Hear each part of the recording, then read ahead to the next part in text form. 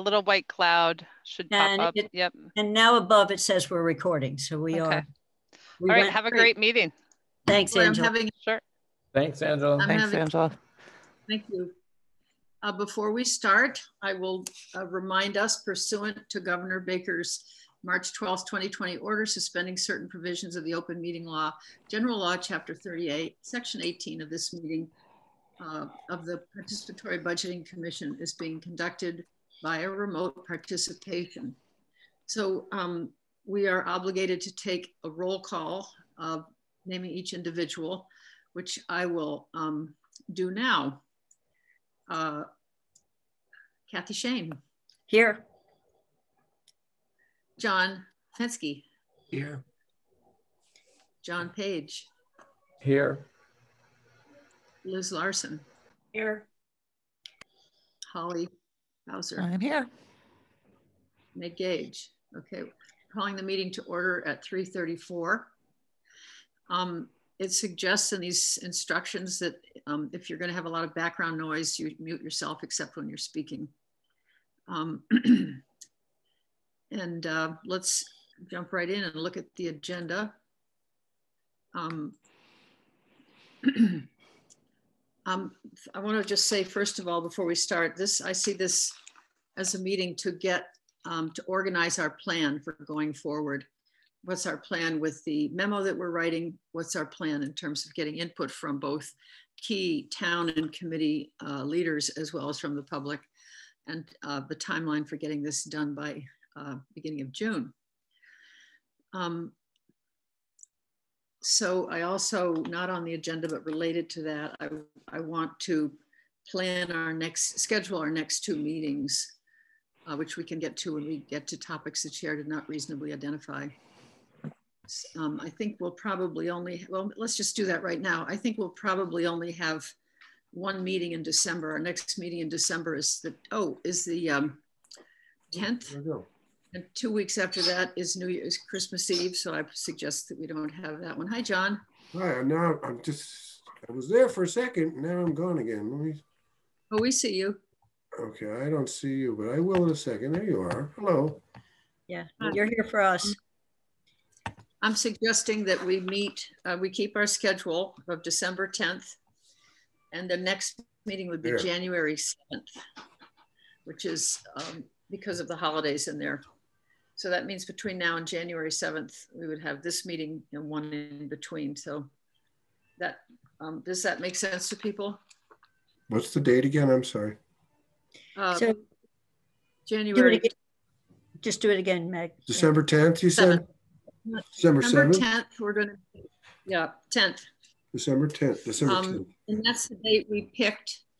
And actually missing a meeting last week and having it this week instead means we're having our next meeting in 2 weeks rather than in 3 weeks. So if we keep that meeting we'd schedule, because I know some of us have busy Thursdays and we've planned on it. 2 weeks after that is Christmas Eve. So I'm suggesting that we have our subsequent meeting after December 10th on January 7th, which is the Thursday. Sure. We don't have to decide that this instant, but I think it's helpful for some of us anyway to have meetings ahead on the calendar so that we can plan around them. I don't know why there's so much going on Thursday afternoon. But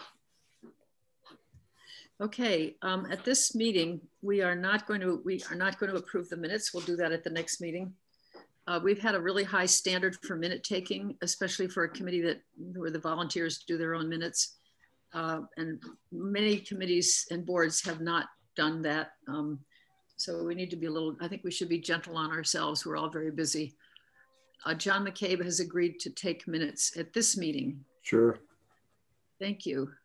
And number 3 on the agenda, let's take a look at the agenda just to review it and see if it's what we have in mind. I see 3 goals: discuss and amend the consensus, the outline. Can you throw it up on the screen? Yep. Thanks. I'm gonna do that. Oh, you'll see my comments to myself in here, but that's okay. The red is my notes to myself. I see 3 goals: the work on the document that's moving along, that Kathy's shepherding helpfully, to start planning the conversations with key town staff and committees. My feeling is that we need to start planning that so we get on people's schedules. And I have a proposal that Kathy actually made for how to do that efficiently. And then to just rough out a timeline so we don't run out of time. We have plenty of time, but not if we don't use it well. Well, I mean, suddenly it's going to be January. And so, does those seem like reasonable goals for this meeting? Sure. Hearing no objection. Are there any other comments on the agenda?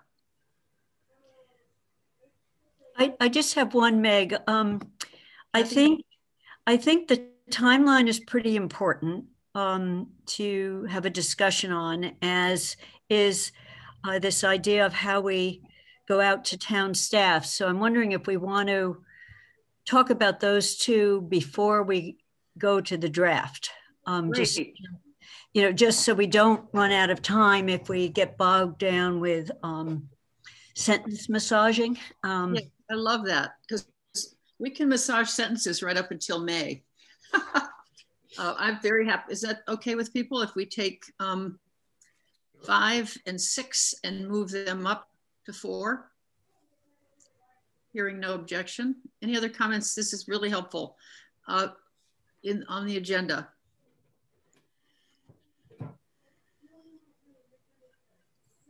Okay, so thank you, Kathy, for that suggestion. So let's talk about brainstorming town staff and committees to interview for input between now and June 1st. So it's actually between now and April or something like that. Because we obviously can't wait until then, but we'll just, never mind, I won't be editing that. Kathy made a really great suggestion, which helps us be more efficient and would take less of our collective time, and I think would allow more candid conversations, which is, instead of having public meetings with key town staff and maybe committee chairs and different key people who are related to budget work, that we identify 2, or could even be 3. It has to be not a quorum of our group, to carry out those conversations and bring reports back to the committee. Kathy, do you want to say more about, this is what the council did. Do you want to say more about this idea? Yeah, we just, it's I think, I'd say at least 2. So there are 2 people hearing the conversation, not just one. We did it with the percent for art bylaws. We started working on it. We got permission from the larger group to go and make sure we worked through some details with Sonia, and then brought back what Sonia had that were around financing. And then more recently with the wage theft bylaws, we were asked by the larger council, in this case, there were sponsors of the bylaw, to go meet with town staff to find out how much work, how did they think what we were proposing was feasible for them to do? Were there any concerns they had in terms of their own functions? And we brought that information back then to the council. So we didn't have to invite in the human resource director or procurement officer to a public meeting. And we just took notes and reported back, and made, in that case, we were talking about altering bylaws, but the changes in them were made only in the public meeting of the group. It was coming back, we think this sentence is problematic and here's some ways of changing it. So we did all of that back as a group, not separately, so it was going out, getting information, getting reactions. So I had thought, we've got different people. So the example would be the resident capital request. The key person there is Paul, because he's and it's probably Paul plus Sean Magnano, because they staff the capital requests, and Paul has complete control over the capital budget. And then the other one, community participation group. There is a chair of that group. And then there's one person, I think, on that committee. So it might be the chair plus, in this case, it might be Sonia or Holly. You know the staffing and the people who know the law really well. So it's like to get the committee view on CPAC, but also get you can't do this view, or, the law would stop, so it's like, what key town staff person would that be? So it was the idea is that it's only meeting with a couple other people rather than the entire CPAC group, which would be a public meeting just on a first reactions. And I have no idea. And I have no idea for the last potential source. But I just started with those two in my head. Yeah. Holly, do you have your hand up? No, sorry. Okay, that's all right. My microphone is up here, so I'm trying to mute and unmute, and when I put my hand up, it's for my microphone. So do people have questions about this approach, or what? Does people understand? Does it make sense? Mm-hmm. Yeah, I think it makes sense, and certainly when it comes to budget process and or CPA, those would be things where I can certainly help out and volunteer to do those ones because I have a little inside knowledge.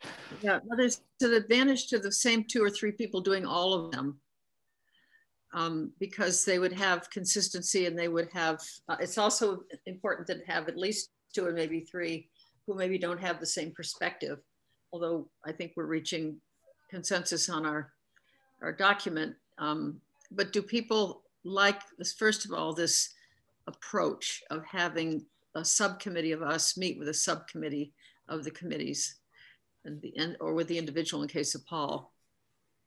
I like the idea, but I think what we need to do is have, all of us need to figure out a way to pair up into each of us will take. So we need to have overlap between the committees. It can't be the same 3 people doing all of this work. We need to have overlap just to really spread it out and make sure that all of our voices are heard and included. And as long as we're all we come up with the same kind of questions like we did for the, when we were talking to the other cities, the other towns, if we come up with something like that. So let's talk about what Liz just said, because it's a little different from what I proposed, and I think Kathy proposed, which is, I'm just going to distinguish the 2 points and we'll discuss them. One is to have the same people do all of the interviews, because they would compare them in a similar way, use similar language, and there would be less chance of misunderstanding. On the other hand, having all of us participate in different combinations would be more participatory. It would give everybody a chance to have their perspective reflected in how these interviews happen. So let's discuss those 2 approaches. Does that clear what they are? Yeah. Kathy? I just want to put one in either scenario. My thinking would be that before we sent the team out, we would come together and say, what key questions do we want asked? And we would frame the discussion, and it would be different for, I'll just, resident capital request is like, Paul, would you ever in your wildest dreams dream of agree to something like this? That's not phrasing it quite right, but, but it's brainstorm about 4 or 5 things that we actually want to specifically be asking, and then the conversations will flow. So I think in either scenario, I think we should do that. Mm-hmm. Whether it's a different team for one purpose and a different team from the other. John? So, I have a question about, you might call it mechanics or logistics.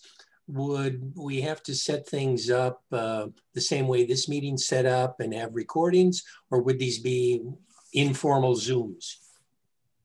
They'd be informal Zooms. The advantage of not having a quorum is that you can have a more back and forth authentic conversation. You don't need to have an agenda or minutes. Okay. we could record them if people wanted to, but my opinion is the advantage of having them not recorded is there's more opportunity for candor. Mm-hmm. So let me add right away. One disadvantage I see to the dedicated subcommittee as opposed to Liz's suggestion of having various overlapping groups is it would mean an awful lot of work for that dedicated subcommittee. I'll just say that well, I presented the one that's different from Liz's. I'm neutral on this question myself. Kathy? And I was just gonna say since almost none of us are seeing each other in person anymore, one of the things the town has used is a Microsoft product called Teams, and it comes with a mic, so it feels a little bit like this, in that you're seeing a face, but it's a lot less formal. So it would be a way of having a conversation with two people having a conversation with two other people. Because it's in the world I was talking about, we could actually go into the room with the people and sit with them across their desks, but that time is not with us anymore. Other comments on these two approaches? Okay with delegating it to two people. I mean, John, I don't know how much work it would be. I mean, am I remembering right, Meg? Didn't we do a couple of these, just you and I with a couple of academics somewhere? And it wasn't a big deal. We met with them for an hour and hour and hour and a half, something like that, and quickly took notes. And I think it's important that everybody have input on the questions for sure. But how many people are you talking about meeting with? You just mentioned a couple. Well, it's probably more than a couple. Would it be do we feel ready to make a decision about how we're going to do this, or should we go to what the questions might be? And could we initially list the, I think I saw a list of these people somewhere, but could we name the various people or groups of people you think should be interviewed? Let's do that now. Okay, so I'll do it again, at least off the top of my head. So for dollar source number 1, the resident capital request. So hold on a sec. Can I suggest that somebody do a screenshot and then type these in so that we're all looking and we're all making sure we capture everybody? Sure. Meg, you're recording this, right? It's I can go back and do the minutes. Yeah. So you just email me a copy of it. Is that how it works? Okay, I'm going. There, I can Liz, share. I'm opening up a blank Word page. I can do it. I just did. Oh well. Okay, thank you. Oh, did you do it, Meg? Yeah. Okay, then I'll come back to Zoom. Okay. Okay, so for the first one is resident capital request. I thought of the two key people, or the one key person is Paul Bockerman. Okay, because even for the council, so resident capital even for the council, he has the final say over the capital budget. So it goes through JCPC. The staff person on capital is Sean Magnano. So whether Sean also has to be, and it's SEAN, but I wouldn't meet with them separately. This would be meet with the two of, get the two of them. Is there anyone else in that group, Kathy? I don't think there's anybody else. I am chair of JCPC, the committee, but as I said, we can't, there wouldn't be, it could at some point come to the committee and say, what do you think of this idea? But the committee could not make this decision in any way. It would be helpful to have their input on whether this is a good idea or how it might work, or how the public could have more input. Well, JCPC has 2 people from schools, 2 people from libraries, 3 people from the council. It's staffed by Sean, and it's not meeting until February. And that would have to be a public meeting. I see no way to do individual interviews with the school representatives, the library representatives, the town. So I just don't think I would even talk to anyone on JCPC, because there is a key group called the council. At some point, this is going to have to go to the council. So I wouldn't put it down as a place to go, Meg, in my opinion. Okay, I'm just putting it here. But I'm wondering if there's any way we can have a conversation about how the public might have input into the joint capital plan. I mean, for example, I am 100% convinced if they had a public referendum on the 4 capital projects, there would be a broad consensus about this priority of the schools, for example. And just so you know, the 4 big projects are not going to come to JCPC at all. Okay, forgot. No, right. I wouldn't even make it a number 2 because it's an advisory committee to the town manager that's on things like roofs. But yes, if we tried to make the resident capital request more robust, have some constraints around it, they would have to at some point go through JCPC. But I think it'd be a waste of time to try to talk to that committee per se. Okay. I just wonder if they might have some insight into how, right now it all has to go through Paul and Sean, or, goes there, but if they have some insight of, what would be better, like how we would prefer to see it, that we could then incorporate into our recommendations. So if there is a way that, you could have brief conversation with someone from the library and someone from the schools. Well, the only thing is, Liz, it's written into the charter that JCPC sits and meets and puts out an advisory report, and then the town manager puts together the capital budget and brings it to the council. So but what I'm suggesting is that they might have some feedback on, how that doesn't work. So because we're doing something that's, if down the road there would be a new PBC written, we would want to incorporate what wasn't working at the JCPC because it was written into the charter, and make sure that it's not written into, just looking farther down. I agree with Liz, because we're not necessarily changing governmental structure. I mean, we're trying to get creative ideas about how the public could have meaningful participation. And some of those, I think they might have some ideas. What do other people think? John? Yeah. Oh, sorry. Oh, sorry. That's John Page. I can't see everything.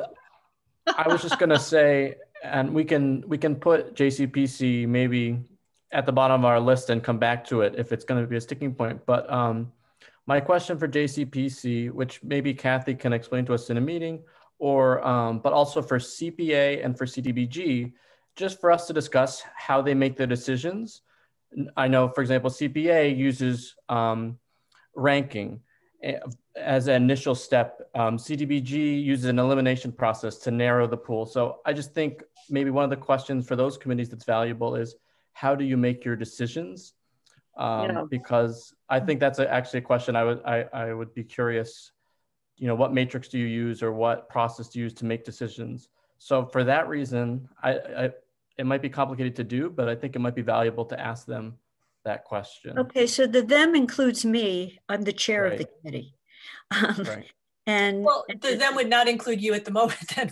No. So I'm just, you would get, I think that's a great idea, and a description of how it's done. And just to give you the very quick thumbnail, Chris, is the people proposing the capital requests, whether it's the fire department or the police, rank it by very high priority.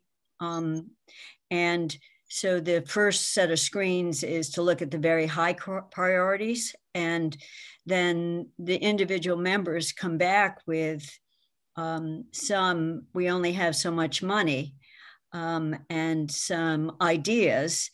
And then wait a minute, I'll give you the last thing, because Alex Lefebvre, who's the person from the library, the first time I just sat through this, then the town manager comes in at the next meeting and throws that out and says, here's the list, and we get to spending all the money this way. And I go, whoa. And Alex said, welcome to JCPC.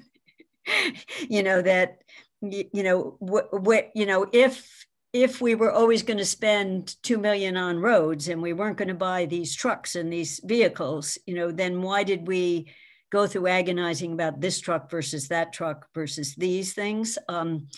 So Alex might be a good person to talk to about this, because she's been on it for a number of years. I don't know how to spell her name. It's L-E and then F-E-B-R-E, I think, but we can fix up the spelling. Yeah. Right. These are notes. But I'd put that, but as I said, it's a group. Then you've got the two people from schools they've only been on it 1 year, and we had a totally different year, the 1 year they were on it, where we didn't rank any projects because we didn't have any money, so schools wouldn't be worth talking to right now. Andy's been on it for years. But Sean was the financial director for the district. And Sean does have some background. Yeah. So Sean is completely the right person, because he was there when it was coming out of the schools, and how did the schools feel as they put up capital things on the decisions that were made about their capital requests. So Sean is a perfect person, Liz, particularly for that, because he's been on both sides of final decisions and shepherding them through. So Andy Steinberg on the council has been on JCPC in his past pre-council life, as well as continued on now. And just one word on it, he came close to, but we didn't go that way, suggesting we drop resident capital requests. They opened it up as experimental and let's try this. And it was, well, we don't know how to handle these, so maybe we shouldn't do it anymore. So, his perspective on resident capital requests would probably be a good one to get. Absolutely. So he'd be a good person to be talking to. Okay. Doug Slaughter still there? No, Doug is not. He is now the finance person for the schools. Right. So he would be the showing Magnano perspective now on how does it work when I'm coming up with capital requests. Yeah, he's on the other side of the table now. Yeah. So just the second one I was going to do instead of if you can put a 2 under the resident, is CPA. Right. I had a 2 there originally. Okay, so the CPA, I thought the chair, and that's Sarah Marshall. So Holly, on staffing, you staff it, Anthony staffs it, Sonia comes in when we need her. Yeah. So it feels to me, it's like we've got, and then last few meetings, Sean has been listening in on it, but is Sonia the one who knows CPA the best? Sonia is the one who knows CPA the best. She has really been on it the longest and is much more familiar with the laws and the rules than the rest of us. Me and Anthony have sort of been tag teaming that committee depending on what else is going on in our other work. So Sonia really is the best, and I would probably suggest her. Okay. Also, if we have 3 people doing the interviews, Holly shouldn't be one of the people we interview, because technically that would be a quorum of our commission. Okay, so I was just going to say one more person on CPA, Sam McLeod, who's a CPA member. And he's the chair. What? He's vice chair, I think. Well, but the key thing about Sam is he's heading the outreach committee, trying to figure out how they can get more proposals coming in from residents, how they can use Facebook, advance notice, more, to not have almost all the proposals come from the same sources all the time. So he's been thinking about that on behalf of CPAC. And so he has that perspective on it. So that's why I thought of the current members, and I forget who else is on. It's a little subcommittee. Holly, you may know, but I know Sam reopened up the Facebook page, thinking of things like if a project is funded by CPAC, put the way the biggies, the parks say, this land was brought to you by so-and-so, your tax dollars at work, trying to think of getting the word out. What is this committee? And it's your tax dollars. So I just would put him, and that's not quite the way he spells his name, but we can fix. Yeah, I can't remember. It might be MAC. MAC. And it's got an E somewhere in it, doesn't it? Yeah, that's all right. We'll find it. Yeah, but we'll get these. These are just our. So that's then the next one, Liz. The next one better than I do because your husband's on it. The community block grant. CDBG. Yeah. Yeah. Community development block grant. Yep. Yeah. So it would be Nate Malloy, who is the staff person and sort of our resident expert on that.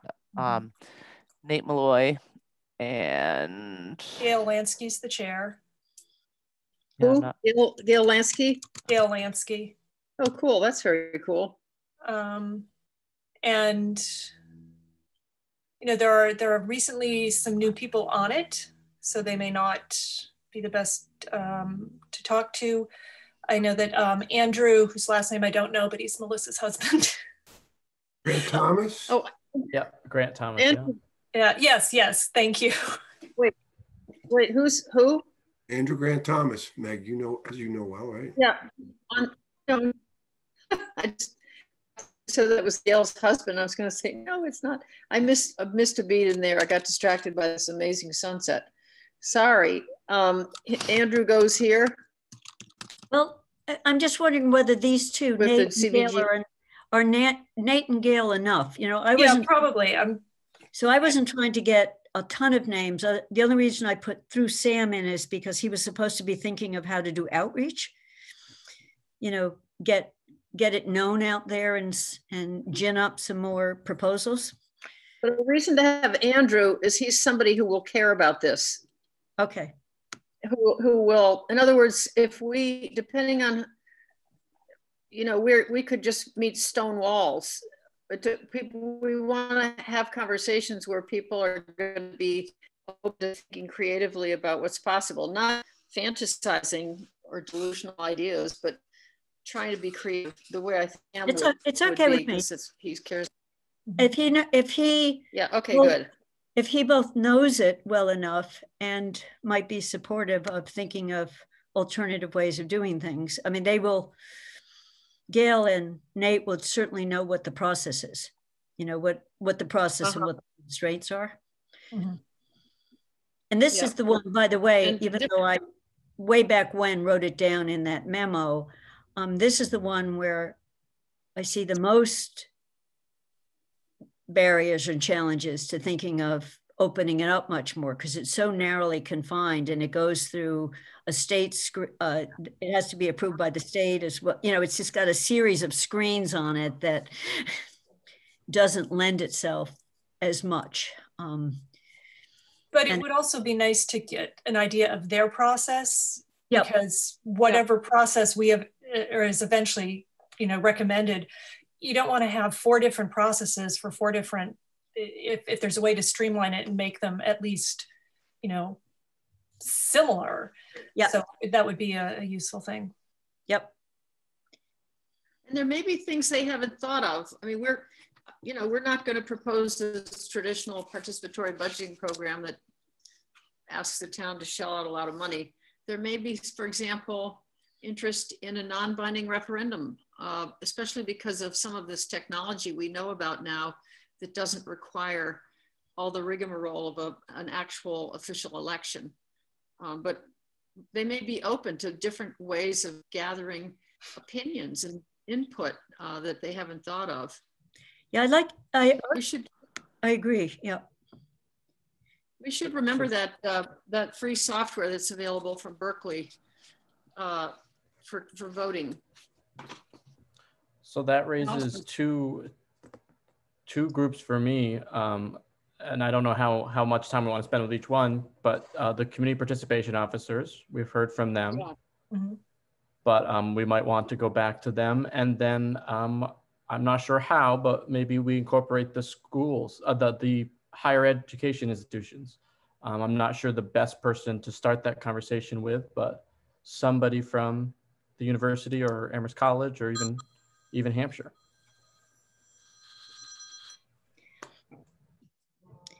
Yep. I think that's a great idea, John. You know, the other love it. The question is how do you get in? I mean, maybe start with external relations and then see if you get some academics that are interested. I also think that, you know, what Liz has said as we went through this, some of this with the first three is how do you make your decisions? How do you rank? So we're collecting if you could do it differently, what would you think would be a better process? You know, so we're not just talking about a money source. So that then works CPO. These are, in my mind, I'm starting to think there are different kinds of questions we're asking. There's some that's about the source, and there's some about how do you go about doing something if you wanted to talk about ranking. And then this last is how do you get public input? What are different ways of getting public input? So there are different clusters of questions. Yeah, Kathy, to that I would add, once you add in higher education, to beat my hobby horse a little bit, ask them if try to elicit from them, are there ways or people that they can identify who might want to be part of some of this whole thing, and perhaps even support it financially on some level. What Eric Beale used to have a position with some like neighborhood liaison in the town and the university. I don't think he's in that anymore. Do they still have that position at UMass, or has that been taken over by someone else? Tony Maroulis plays that role a lot. Yeah. Yeah, I don't think they filled Eric's position, but Tony for sure. And I mean, just throwing it out there is Paul Musgrave, who serves as one of our, or did he move? He was serving as one of our license commissioners, but he's a political scientist and he's got some interesting research on, I think, polling and information like that. He might be someone to pick his brain from the academic side. Did you say his name again? Paul Musgrave. Oh, Paul Musgrave, There are some famous economists whose last name was Musgrave. I wonder if he's a relationship to them. Could reach out to it wouldn't just have to be poli-sci, but that's a good place to start. Maybe public policy too, but reach out to chairs and see is there anybody in your full-time group that's pointing in this direction in the first place. I mean, who knows? Because for UMass, they've got an enormous number of full-time faculty. Sometimes I can't believe, as a former administrator at CUNY, I can't believe how many people they have. But that's a good thing for us because there's bound to be somebody who's interested. There's a woman at Amherst College, Molly Mead. I've spoken to her class and she's already been in touch with me this year. She'd like to have her students involved in local politics. So I'll put her up here. Was that what were you going to say, Liz? No, I'm trying to remember. Her name is Sarah Barr. And I don't know if she's still at Amherst College. She may not be exactly the right person, but she's someplace. I can't remember, but whenever I have a question about reaching into the student body there, she's a friend. And so I always reach out to her, but I can't remember what her position is other than her office is at the student center. I think she's community outreach. So if we can, I think she's the right person. Okay. I wonder if she's Never mind. I answered my question I was going to ask. Can't type. Okay, so going back to the committees up here, what do we have resident capital requests. Is there anybody else who would be helpful in the conversation than Paul and Sean? Nope. CPA, Sarah and Sonia and Sam. CDBG, Nate, Gail, and Andrew. Are there other, any other places where there's a possibility of public participation in something related to a budget?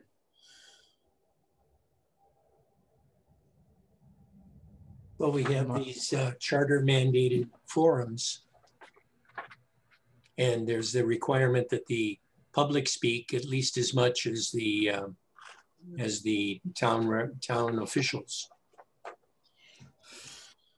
So this is, Meg, you know, I just think this is like the topics down below as opposed to the people, you know. Yeah. You can make notes this way, it's fine, because it is a people do or don't come, and they do or don't speak. So there is one tonight, for example. What? On budget forum. A budget forum tonight. Yeah. Really? Wow. And so a CPA meeting and a Human Rights Commission meeting and a Democratic Party meeting all at the exact same time. Yeah, CPAC meets tonight. Yeah, no, so that's problematic. But the very first one was really painful because all the council sat up on stage with Paul and several staff, and we were not supposed to talk for very long. And more than half the time was supposed to be used by people. So we just sat there, and we had to sit there for half an hour in silence. I mean, it was real. And then one or two people thought this is ridiculous in the audience, and they just started asking questions, you know, but it wasn't burning questions. It was like, they're literally just going to sit there. It's gotten better whenever there's a big issue, you know, an issue that has some level of controversy around it. But the other reality is that people show up if there's an organizing body that lets them know these, you know, groups, the newsletter. I mean, this is another whole approach from talking to townspeople. Maybe we don't even want to go there, but you can get people to meetings, but you have to have a community organizing approach. Let them know what's happening. Let them know why it's relevant, what time the meeting is. And that whole area isn't happening, but that may not be our mandate. I think that's right. Maybe in the conversation with the CPOs, it could be, you know, outreach. For past project, we identified something like 12 or 15 neighborhood email lists, for example.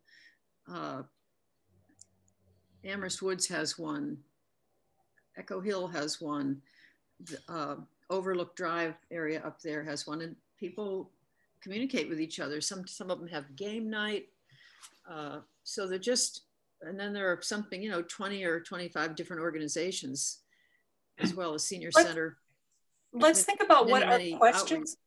Yeah, let's think what our questions might be, and then see if there are some groups, community groups that we might want to reach out to, like the League of Women Voters or something like that. But let's look at what our questions would be and see if those are the kind of thing that would be appropriate. Excuse me, though, I looked at a draft timeline that you had sent out at one point, and you mentioned there a town council president. Does that make sense? Sure. Well, what do you all think? Well, let's cut Lynn out. I'll defer that one to Kathy. Here was my initial thought. We've got a draft of a memo, and it's got 3 parts to it. So we've started going into parts 2 and 3 in some of these things, which is fine, because you'd ask different questions about how do you do public referendums, how do you get the university involved? Those are different.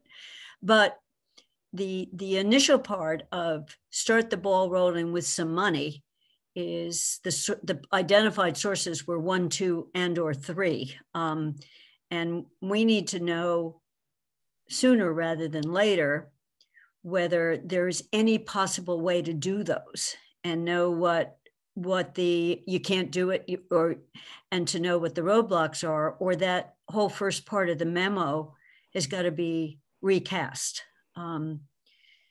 Right? So I had that as something that we had to, suppose we go out to the public and they just love it, or something. Oh, you're great. What wonderful ideas. But we say, oh, except that we can't do it, would not be a good way. So I thought those first 3 things is trying to figure out both how do they do what they now do? Would there be any room for carving out some money and soliciting more residents, coordinating even in the times they're open for proposals? Then there's a whole nother set. It is the set of questions that of how do we get more participation? How do you do referendums? Is there a role for academia? It's a whole set of questions. The league, people get involved when there's an issue that they can have an impact on, as you've said, have some voice. Tonight's is, how much money do we have? There's no decisions being made tonight. It's kind of a briefing. It's, that EC 101 that the town probably needs on how much money do we have? Where does it come from? How do we spend it? So that's what I initially thought, that the initial set of going out, but I like the idea of also going out on our other topics. And then it lends to Liz's idea of different subsets of us are going out to talk to different people. So let's try to, John. I just had one more, I think, building on Kathy's point of is this realistic? Is at some point Anthony Delaney, and I know he's involved with CPA, I believe, so we might talk to him in that capacity, but as procurement officer, he might say, oh, that's never going to work for CDBG, or that's never going to work for CPA, but this might. So Anthony Delaney might be a good person to check for a reality check. Good.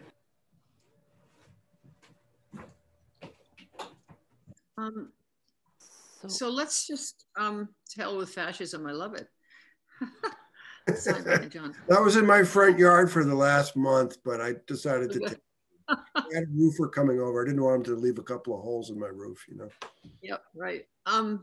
So I'm trying to move us along, because we also want to talk about our timeline and who's going to be these outreach people. Does someone want to take so we've got here a good list of people to talk to. We just barely started on the questions.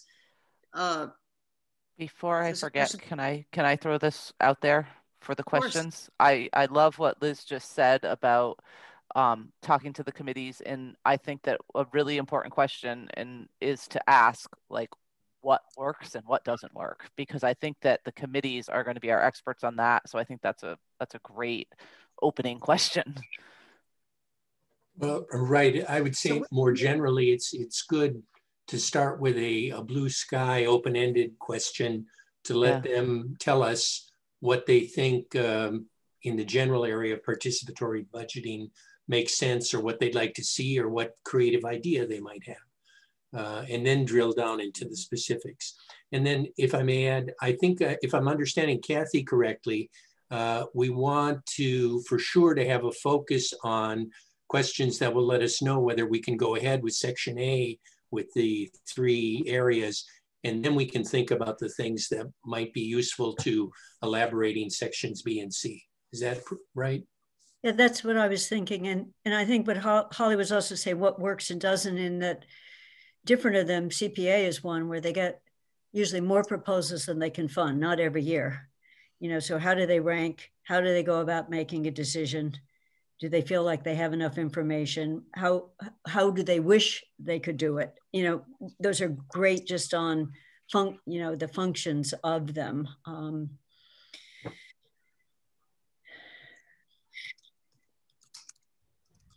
So I have a suggestion.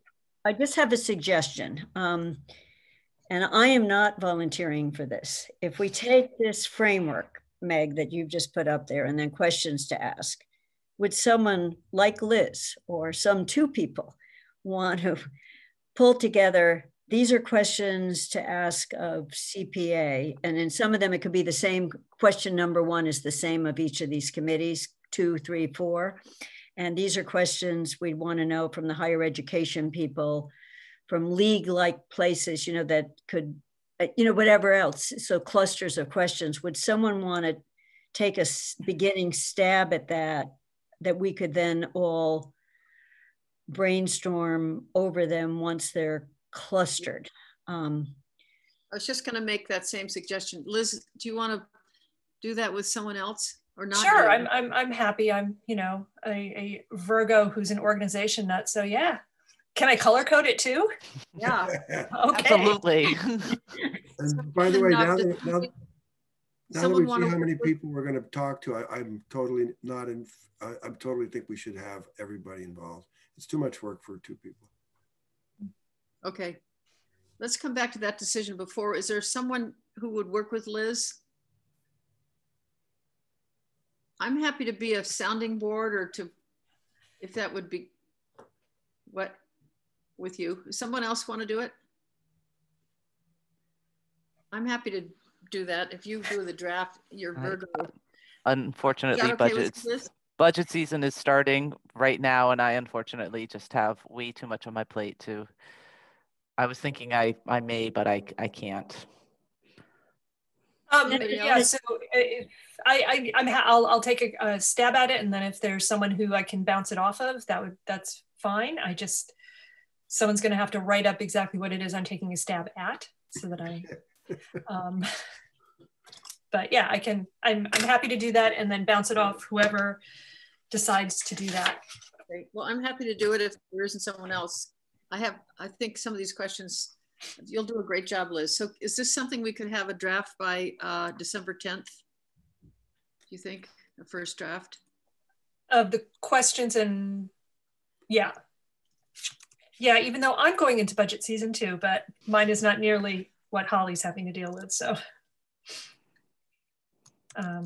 Okay. Great. Okay. I'm going to go back to our group. I'm going to stop sharing. Whoops, what was that? Maybe go back to the, okay, let's, thank you everybody. That was great. Do we have consensus that we'll divide this up among all of us in different combinations, but we'll have a framework for reporting back so that we're reporting back apples and apples as much as possible. Does that make sense? I think that's what we decided, yeah. Just checking that because, okay, I don't think we have to vote on this. I'm seeing no objection. Great. So shall we now? Quick question, as a framework for any of these discussions, you're going to distribute the draft of our report to them first and then use that as a launch pad for the discussion, or some other method? Well, one possibility would be if we can get it down to the 1 page, maybe 1 page on 2 sides. Yeah. You know, we're thinking of, you know, a 3-pronged thing, and prong 1 has these elements, and we're here to talk to you about this piece of it. You know, prong B has this, and we're here to talk to you about that piece of it, but not the big document, you know, just. Yeah. Yeah, I would plan to do a basically an executive summary of, and yeah, I would really try to keep it to 1 page and just say, you know, let's assume nobody knows what PVC is, give a basic, you know, here's 3 lines on what it is, here's why we're looking at it, and here's why we want to talk to you about it. So, but yeah, so that I'll do that in the draft of the questions in the organization. Great. So I'll include that as part of it. So I'd like to share, so I'm moving along here because it's already almost 4:30. I'm really glad we're doing this in this order because we wouldn't have gotten to this. I'm going to share the screen now of our timeline and see, we've had this on our agenda for a few meetings and haven't gotten to it. So I would love to have this conversation. Our goal is to complete the recommendation. So December, I'm going to go through the bulleted points because the points underneath fill it out, but it's really about these, I mean, not bulleted, the highlighted phrase. So December to February, we confirm the consensus points and draft the memo. 2, we engage relevant committees and individuals to test blah, blah, blah. And here are some of the ones that I brainstormed, but don't focus just on the bold. And 3, we plan the public forums. So between December and February, we're doing these 3 things. I'll just go over the whole thing. Then March, refine our proposal based on all this great input, but we still haven't held the public forums. We're just planning them. And the reason to plan them in December to February is because the outreach that we want to do takes time, and getting people to attend whatever forum we have or whatever method of input we create. Maybe we can be creative about how we get public input to start demonstrating different ways of participation. Then in March, we refine the proposal. So we're taking to the public the refined proposal, not what we start. So the proposal that goes to the public is one that has had feedback from our townspeople. April and May, we build support for it, hear feedback, and rewrite the final proposal. This squid. Did we lose Meg? Planned it up in here. We should be able to do it. Yep. So I can't see who has their hand up or spoke. We lost you for a second there, Meg. Oh, you lost me. Okay, I'm on a Wi-Fi. I'm on a hotspot. I'm actually in Maine, but you can do a thing. If you go up to view options, you can have the people go down the side of your document. One of the view options up at the top is side. That. Oh, okay. But I also, I think so let's discuss this draft timeline and not worry about the bullet points underneath, because those we might fill in or not fill in differently. Although talk about anything you want, but I want to get some agreement on how we're going to pull this off by June 1st. Well, I'm assuming you meaning February 2021. Yes. Okay. Remember, I missed that first headline. Go Virgo, go Virgo. Oh, that was good. We can put a 2021 at the top. Okay, so I have a question.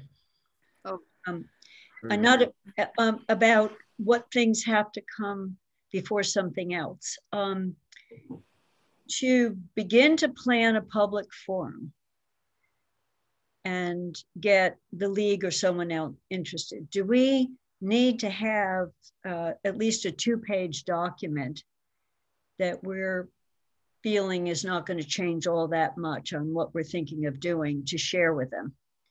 Or can we can do it with a 1-sentence, we're going to be ready by March to have this, can you commit the time? So that's, right. So it's a question of in that first part, December through February, Meg, the parts that we haven't done, we've just done some nodding our heads toward, is how crazy are the ideas we have, on right. what stands in. So we talked about an Appendix A, what is the legislative authority for each of these things now? What hurdles do we have? Do we need to be on firmer ground before we go out with ideas, or it's a chicken and egg thing, so we might drop. That's all I'm asking. Being very active. Yeah. So being very active in the league and having been really the manager of the public outreach around the Charter Commission, you can book meetings or rooms. Now we won't be using any rooms probably, but to discuss a certain topic when that document isn't finished yet, but you know that it will be. That happens all the time.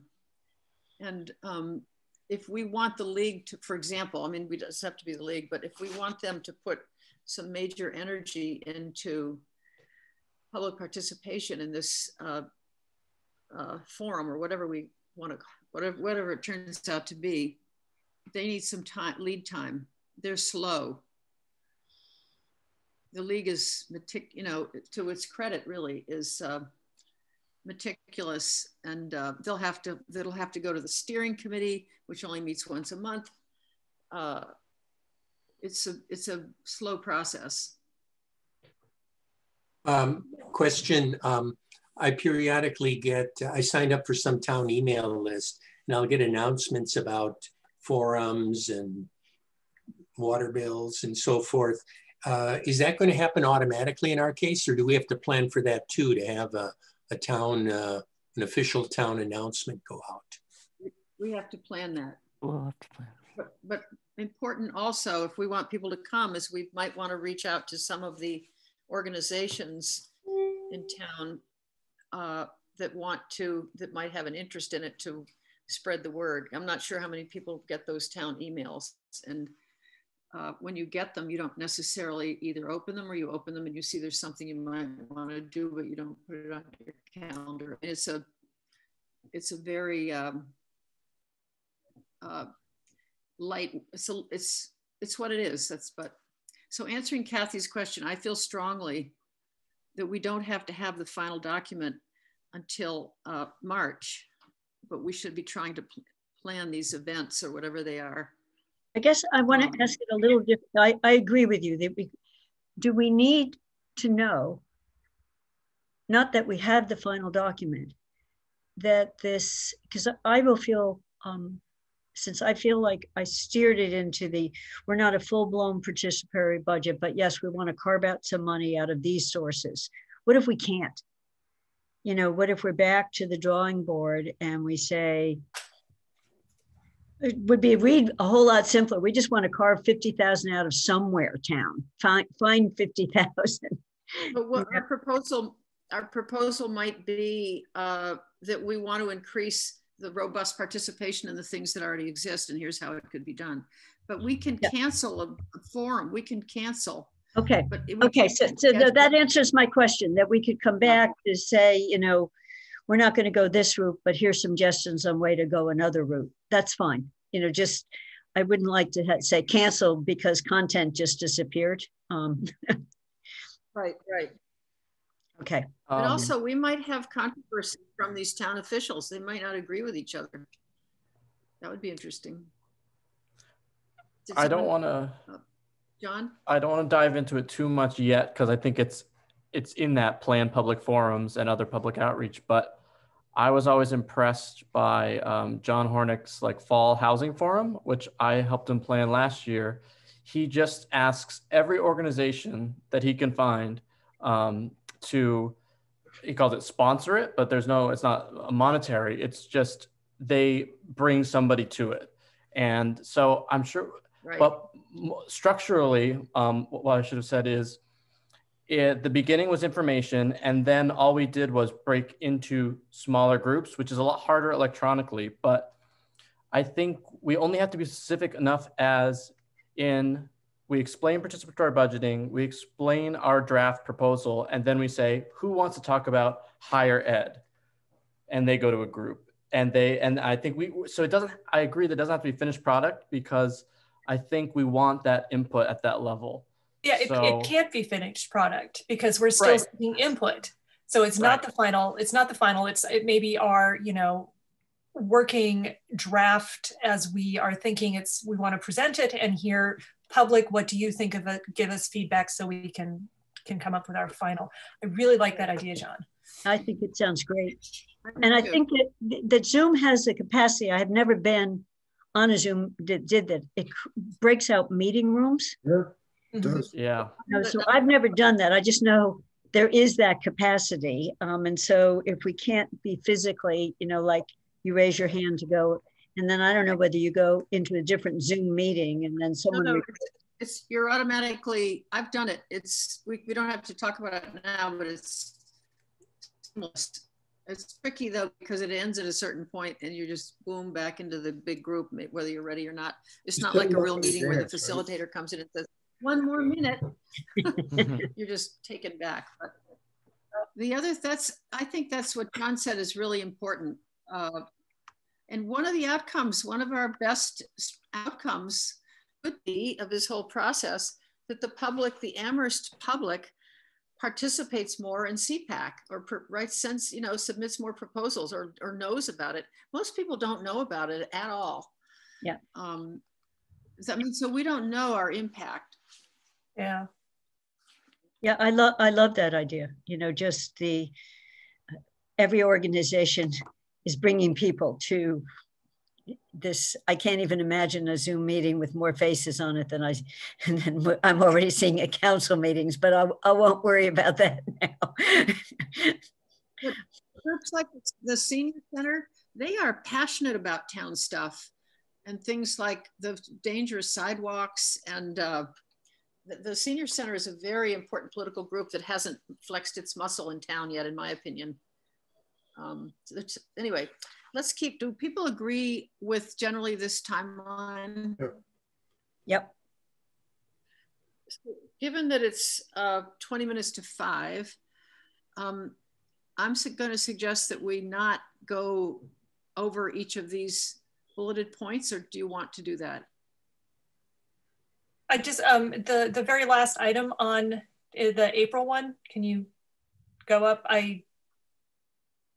So and this is build support for, that is assuming that I don't feel comfortable with saying that our goal is to build support for it. Our goal is to get feedback for it rather than to build support and public. That's what we're doing, is getting feedback. And so.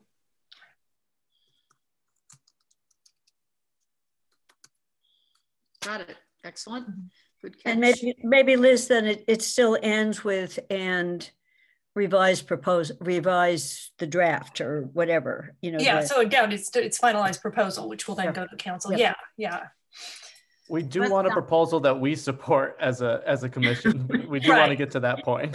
Right. But the thing is, you could, unfortunately, in this situation, we could have something that the public just all really loves, but it doesn't work within the framework of our current town government. And so even if we build public support for it and it doesn't work, that's something to keep in mind. Well, there are all sorts of things that we can talk about that might be a middle ground, like the non-binding public referendum anyway. Yep. So we have general agreement on this, is that correct? Yep. Yep. I noticed that some people, does anybody want to add to help Liz add to our list of people to outreach? Anything here under number 2? No, I don't think so. I think she's, at least as I understood Liz's current task for next week is next meeting is some clusters. It's to bake a turkey, if you must know. Yeah, for some clusters of questions. So, so some of the questions may work for multiple people. Okay, good. All right, I am going to flip back here to the agenda. Did that work on the screen? No. Are you seeing the agenda? You have to close this one first. Okay, thank you. Share. So what we haven't done yet is discuss the participatory budgeting concepts. I want to, do we want to do that now, given the time, or do we want to, first of all, I'll thank especially Liz and John Fensky for contributing. to the draft, and thank Kathy for continuing to kind of muscle it through. Did we do the brainstorming of the questions that I'm going to then be organizing and tweaking? I think so. I thought we came up with a couple of them, but okay.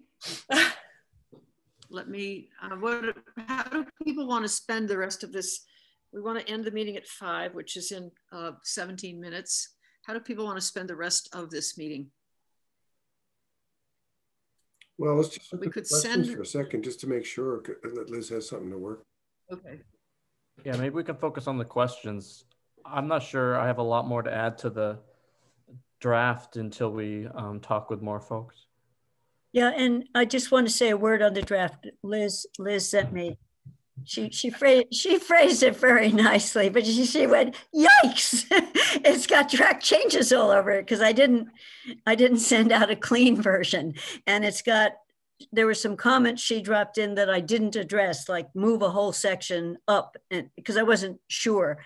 But what I can do, unless people have an objection to it, I can accept the track changes, and I can make a couple more things she suggested, and then the draft will still be the same draft you see on the 7th, and it will be clean. So with and I may do a if there are margin questions, Liz's were comments and questions, I'll extract them and do a cover page on here were some areas that we need to focus on. So that's the document. But on the questions to ask, I have some I could add now, and I'd also be willing to, by what's today is Thursday, by the end of the day tomorrow, when I think about this a bit more, send more. So we could also see how far we can get now, and then everyone send more. Okay, so that works. Let me see if people agree that we'll spend our next 10 minutes or so developing the questions, and we'll follow the procedure Kathy just outlined for getting more feedback on the memo. And it's December, our next meeting is December 10th, not the 7th. And then the meeting after that is January 7th. Just to, I think we all agreed with that. Okay, so here I've managed to somehow get this document back up that I hadn't even saved yet, but there it is. Save it, Meg, save it. No, I know, but I was so busy flipping to the other document. I'm going to save it. That's for sure. Save it. Okay, I'm ready to take some more. Would it make sense to have a question? Because so far, if we're just asking for one of these groups to volunteer to provide funds for this, if the short answer is no, then we're done. But should we have a question that picks people's brains about how other ways to find money for this effort? But I wouldn't agree with that, because even if the answer is no, they could give us useful feedback on processes and how they work and where to go. I don't mean that. I just mean we're assuming we're going to carve out something from these existing sources. Should we be asking folks if there's something we're missing, if there's another, if there are other sources we should be looking to? I'm sort of thinking about universities in that particular, whether it's through philanthropic grant writing, or perhaps the colleges would just love to seed this effort on their own. Unlikely, but you know. Let's brainstorm questions now rather than discuss them, because we have a short amount of time. Okay, I'll start. I tend to think in clusters, so I'm just going to put questions I'd like to ask of the resident capital request that Paul or Sean, I think we've said some little prelude. We're here because we're dealing with whatever. One would be, what do you think are the current positives or negatives of having a resident capital request?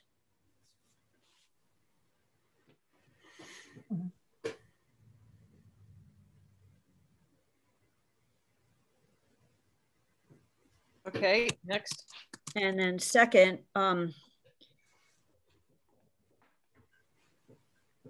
could the open period be open longer? Okay. I think that's something that's important to ask all three committees. Yep. Yeah. So some of these I would do. Right. So that's just, right. Just a comment. I'm going to ask here, could the community participation officers help residents develop proposals? And then what I would do, Megan, that same or other staff, you know, so it might be this, you know, so if it's, we had one from a North Amherst person for a crosswalk. You know, what does a crosswalk cost? Guilford will know the answer to that. So could some, you know, is there a way of, you know, or other staff? Right, got it. Okay. So these are questions for, we're going to go back and pull some out for other groups too. These are for Paul, but we're also getting some others. Okay. Okay. Keep going, Kathy. Would it be possible,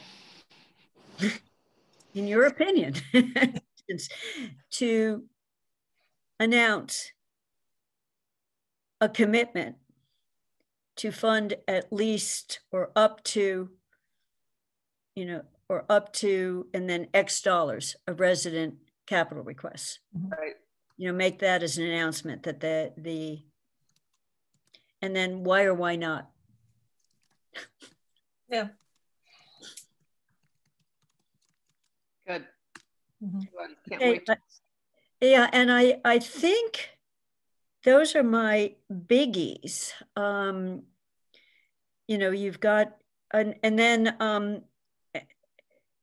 you know, I open with that. I clearly the first question follows some lead in, but the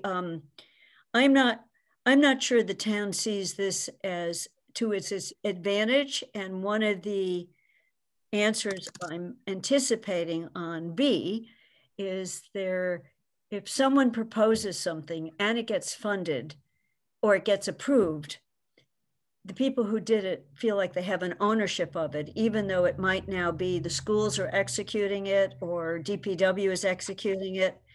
And then I think this is a positive that people feel attached to it, but it's a pain in the neck for the other side on, because they keep getting calls. You haven't done it yet. When are you going to do it? How are you going to do it? You know, where if it's repair the roof, they don't have. So it's that positive and negative. I like, so I don't want to, Meg, I didn't want to add that to that sentence. I don't want to lead in positives and negatives. Wait, take this out.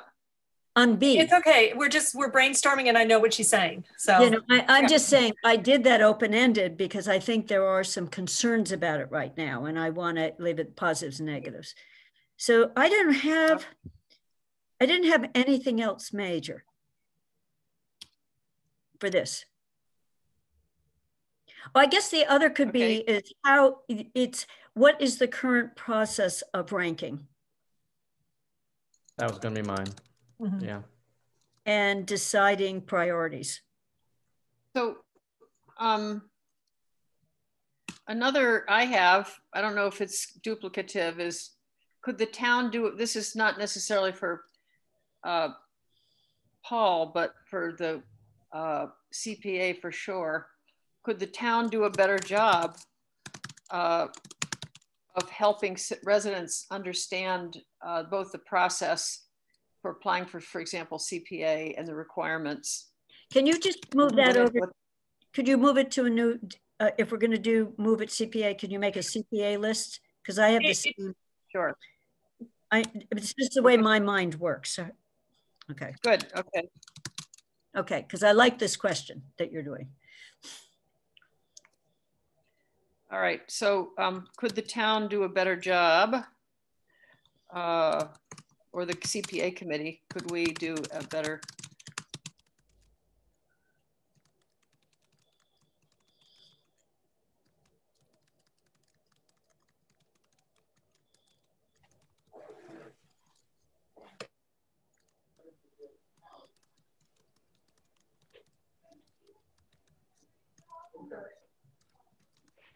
what,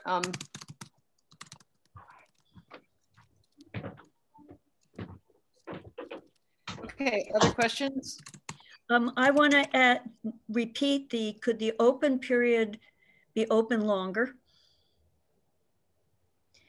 Okay. And the other thought I had is, I don't understand why the open period for resident capital and for CPA couldn't be open at the same, overlapping time, because maybe something comes in as a resident proposal that could fit CPA or vice versa. Be at least overlapping time periods. Right now, they're completely separate time periods. Yep. Right. Okay. Up here also, another thing, better job of helping this. I'm just going to add another thing, which is knowledge of which town agencies need to be consulted. So Meg, were you just sent to 3 different agencies with your one historic project? Yes, I think at least, right? Yeah. Yeah. Well, and yeah, I just had an experience. I'm in the, it's obviously, I don't think we're going to be successful with CPA, which is neither here nor there, I think, but it was an eye opener in terms of, as somebody who knew what the CPA was because of town meeting and being on the council, and has a fairly sophisticated understanding of how to work systems. It was pretty difficult, and I can't imagine anybody just applying for CPA funding without, and succeeding without a lot more support. But anyway. So then the other one I would have, and maybe this goes in both, is what I was impressed when we looked at these other cities and towns is some of the tiny things that people came up with. So could CPA provide examples of low cost projects that have been funded in the past or that could be potentially be eligible? A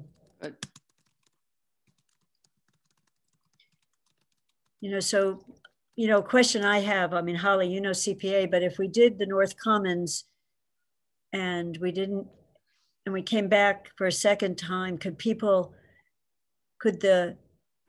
stone bench that goes for someone to sit on in the Commons be a CPA funded bench? So getting really small, that we just want a bench in a different place, or we want a table. Up by Puffer's Pond, there's a really cool place to sit, and I have no idea who's funded it, but it's way up the north end of the pond. And I thought that would have been something that would have been a good resident proposal, because if someone can't sit on the ground, they can sit up high. So it's examples of these small projects, low cost projects. Yeah. Okay, so I want to be sure we have time for public comment, and it's 4 minutes to 5. I appreciate, we could go longer if you all want to, but we agreed that we try to stop at 5. Do people have questions? No, this gives me something to work. This gives me something to work with, and then also I'll read through our draft and see if there's other blanks in there that I can pull out and propose some question topics from there. And Liz, I would go for the block grant, a similar kind of, some of these work for them too. Yeah. But just the first things are different. Yep. Okay. And I would go ahead. I would just add an open-ended question, and it might be a good one to start with, of if you had a magic wand, or if you could run your committee differently, your outreach differently, what would you do? Or just to get them thinking really broadly. Yeah, I think that outreach questions are definitely important, and asking them what types of outreach they do and what types of outreach they would suggest for something like this. Because, the only requirement for most of these is an ad in the public paper in your general area. And, sure, that works great. Who actually sits down and reads the paper every day anymore? Not very many people. So, you know, I know with CPA, we've done things on our website. We are getting the Facebook page back up and running. I think that asking what they use for outreach and what they, you know, think could be utilized for outreach is a good question to ask all of them. Okay. All right, so Meg, send this to me, and I'll take a crack at it. Okay, and I will, you know, spell check and all that. Great. No need to, because I'll change the wording anyway. Okay. Thank you, everybody. So now is the time for public comment. Let's see if I'm going to look No at attendees. There are no attendees. Okay, so hearing none, we'll put it in the notes. We have no public comment. I hope someday we have public comment, but oh well. Are we any other business before we adjourn? Just a quick question, Meg. Are you going to, how do I get a copy of this recording? Do you send it to me? Is that how it works? Yeah. Okay. I will ask Angela to send it to you. Okay. And in the process. There also, I'll send a link. Paul told me, and unbeknownst to me, the town has a YouTube site, the town of Amherst, and all these meetings that have been recorded, we're posting them there. I mean, the town has one before it gets posted that could be sent back to all of us, but you can go to the YouTube site. All these Zoom meetings are being put up if someone remembers to do it. Interesting. If I'd known that, I would have combed my hair. That's what I was just thinking. I said, oh, yeah. You know, I missed a CPA one, and Anthony said, oh, it's up, but here's the first version of it before we posted it. So they are posting them. So I will find that link Paul sent to me.